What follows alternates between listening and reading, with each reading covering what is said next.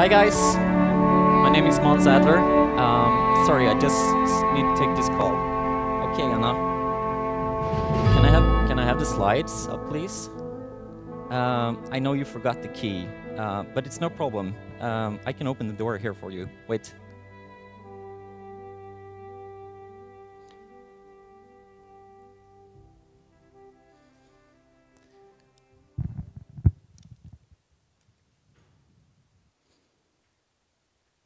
Do you think it works?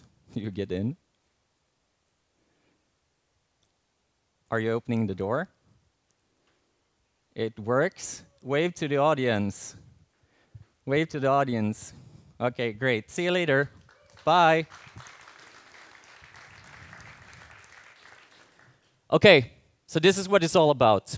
What happens when everything gets connected? Well, what can we do? What kinds of analog sensors up and down do we already have installed all over the world? And what new things of sensors can we bring?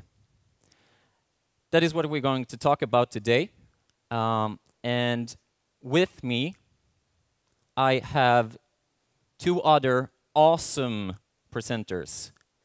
We call ourselves the Three Bearded Men. It's up to you to decide if it's the three wise men that you're going to see today, but at least all of us have the beard. So just some short words of who I am. 5 years ago, me and some of my best friends had an idea. What if a camera, which in some terms is viewed as a sensor, could be connected to the internet? What would happen if people had opportunity to have their camera phones connected in real time to the rest of the world? The company was called Bambuser, and we set out on a journey to democratize a technology that earlier only been available for a lucky few, namely the opportunity to broadcast live video from wherever to whomever. Back then, in 2006, we did analyze three major trends that we saw. It was me and Jonas Wiig who did those analyses of the trends. And the first one was that the cameras, or the phone's processing power, would grow increasingly during the next year, meaning that it could compress the video faster and faster.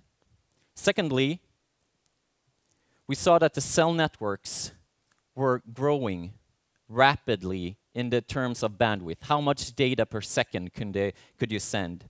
And thirdly, and maybe most importantly, people would get flat rate data plans. So for one fee, they could all present everything. So this was 2006, and you have to remember that this was before the iPhone, before Android and app stores. This was when Nokia and Symbian ruled the world. And as the operator 3 here in Sweden, they were handing out free data services to your call service, because as they said, no one is using it.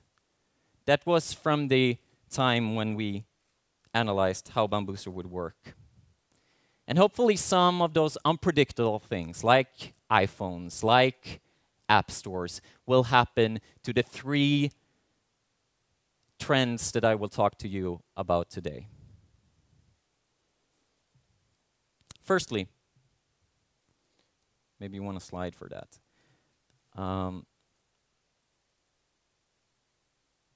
Let's see here. Firstly, we will see a move of human communication from traditional GSM, GPRS networks to 3G networks, and hopefully, if Joachim and his company gets as they want, to 4G networks as soon as possible. But what happens there is that we have this fantastic infrastructure still there, the GSM, GPRS networks. And what actually seems to be is that they fit pretty good with what the Internet of Things want to do.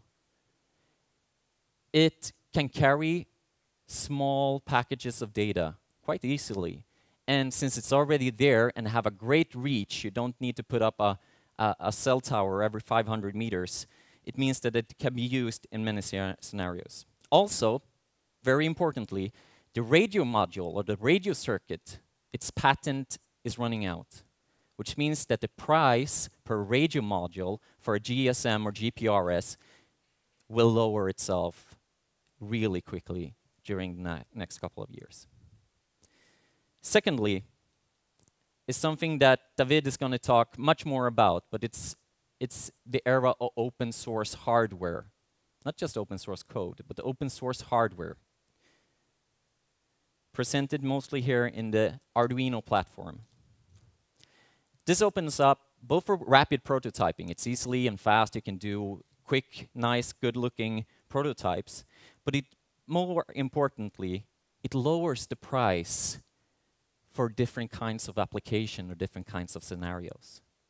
So you know the engineering guy at home who want to build a thermometer to his girl's horse because it's about to have a baby foal, and mammals actually raise their temperature just before they're about to give birth. He's getting, you know, his girlfriend's complaints all the time. Is it having birth now? Can we go to the farm and see if it's having a birth? This can send notification by itself. And the same platform can be used, as we saw in Japan this spring, to detect radiation, as several hundred Japanese were putting on gygometers on top of this Arduino platform to see if the radiation was acceptable or not. And they would actually do that maybe because they didn't trust telco's own analysis. So what they did, they took the data, they put it on the web, and researchers all over the globe could analyze this and say, okay, stay indoors or go outside.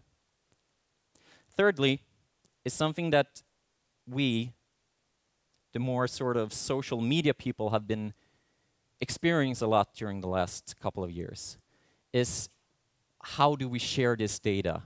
Because if we have all those sensors, you have them in your phone, which you know of is, you know, GPS, cameras, etc., etc. We're starting to learn how to share the data from those sensors.